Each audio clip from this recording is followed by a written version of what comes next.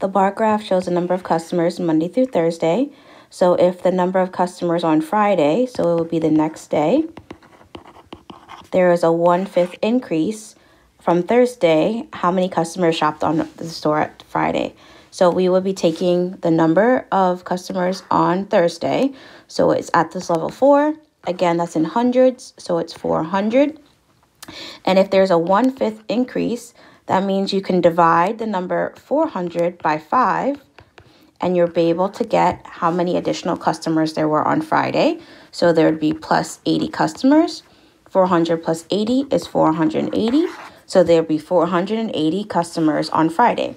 So anytime you're doing problems like this, you need to be able to read a bar graph, which is important. And then you also need to know that whenever you're increasing by a fraction, you can always just divide by the denominator and then add that to the total.